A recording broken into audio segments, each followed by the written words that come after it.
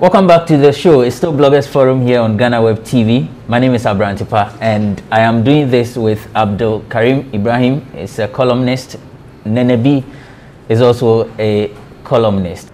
Right, so let's cross over to Counsellor Lutterodt and then get some response to some of the concerns that have been raised. Counsellor, thanks for joining us. Thank you for having me. You mentioned that a research was conducted. Who conducted the research, and what was it about? Well, when you said a research was conducted, there's a lot of material on people who are victims of rape. You can just go and Google and look for it. It's there.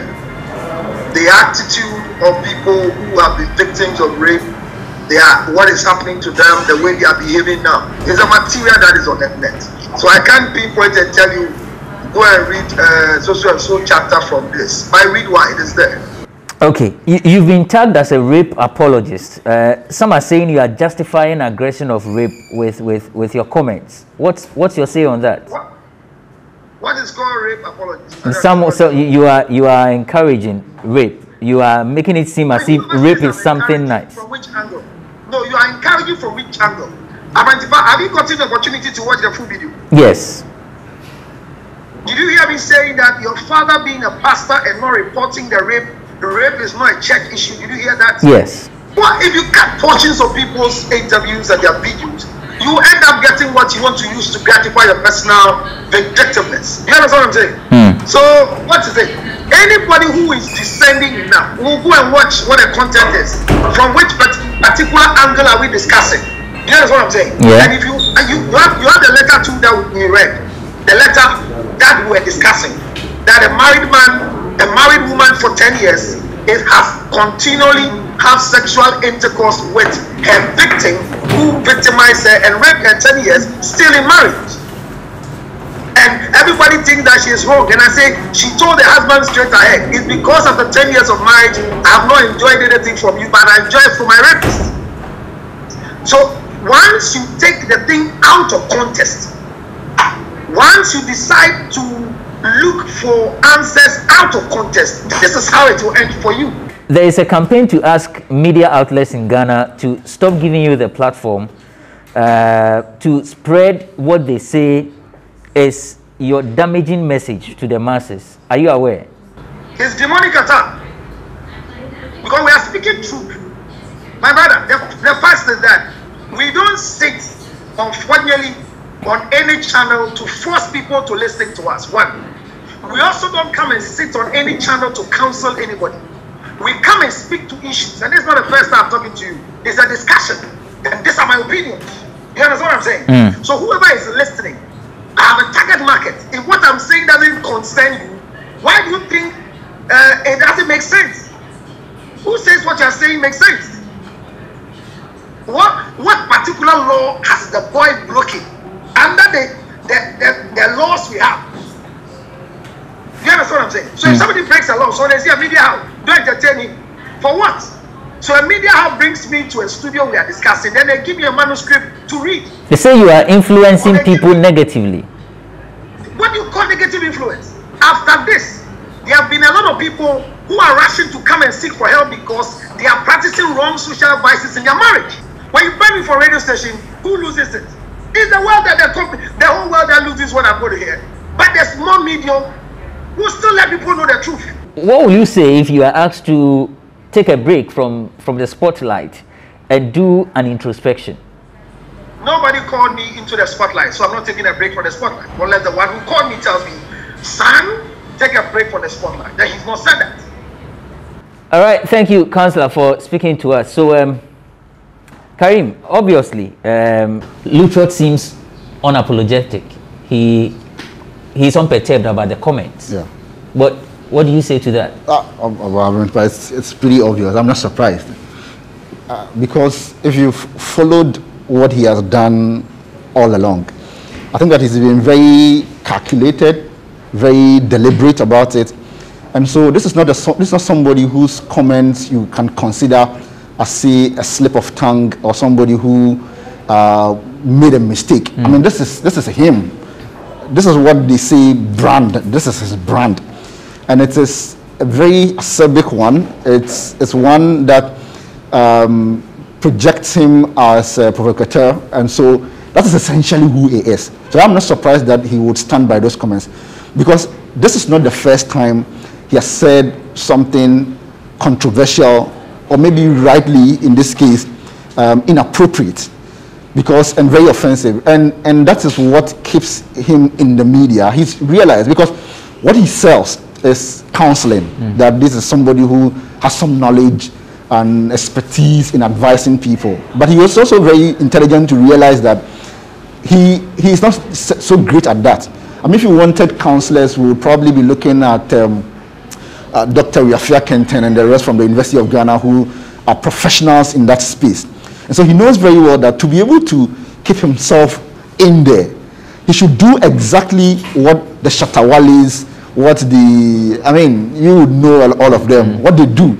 And so essentially, he is a psychologist in the showbiz sense of it. And so there's no way that anybody should expect that somebody like him. I mean, if you are aware of Alex Jones of InfoWars in the US, that is him. He's made a lot of money from simply peddling falsehood. So coronavirus will come and he will say that, well, this is not real. This is something that the Chinese government has sat somewhere, want to take over the world, and thousands of people go out there and watch him. So that is the kind of character we are looking at here. And there are many of him across the world. In Malaysia, for instance, there's a young chap who calls himself a professional provocateur. He just goes around offending people and makes a lot of money from it. So the media appreciates that. We understand that fully.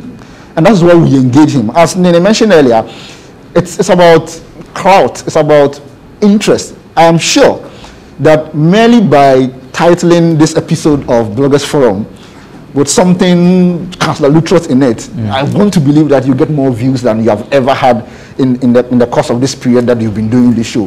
That's how it is.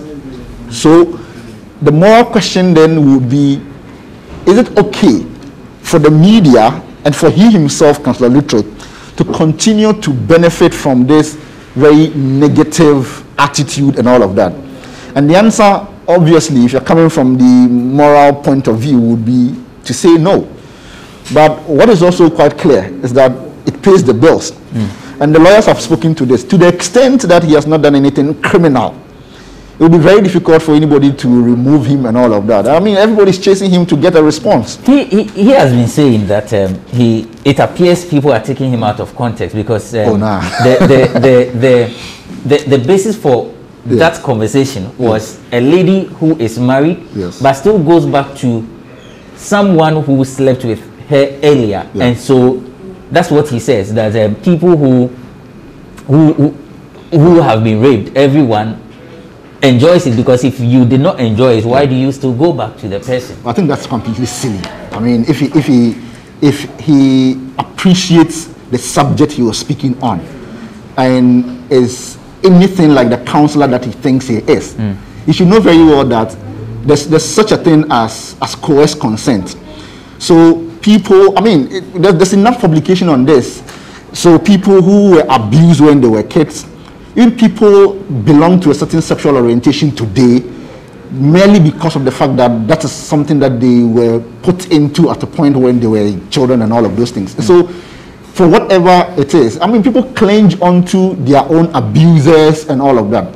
So if you understand that, you cannot use that as grounds to then explain this point away. Because if you appreciate consent, you would know very well that it would not be rape if people liked it.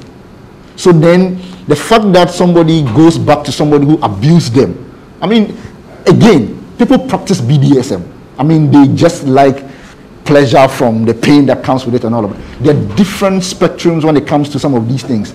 So for anybody who has the slightest of information or knowledge about this, you would not be making that conclusion that he is coming to. So I don't believe that it is the case that people have misunderstood him. I think it's obviously a pervert who is just riding on some of these controversial things just to make money, and that's what it is. Nene, Do you expect an apology from him? An apology from him? Yes. Must he apologize, or should he apologize? If I was him, I won't apologize. If I was his PR advisor, I advise him to apologize, because the moment you apologize for anything, you've lost